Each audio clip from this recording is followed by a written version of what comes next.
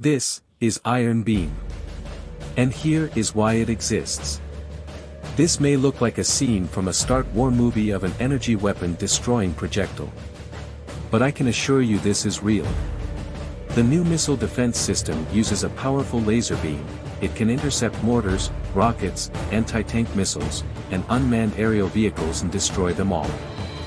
As the first energy-based weapons system in the world that employs a laser to fire down incoming UAVs, rockets, and mortars for a cost of $3.50 per shot, the new laser missile system, known as Iron Beam, is being hailed as a game-changer for Israel's air defense.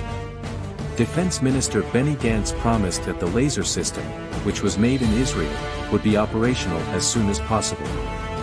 Over the following 10 years, Iron Beam will be placed all along the nation's borders. Israel's multi-pronged air defenses will use Iron Beam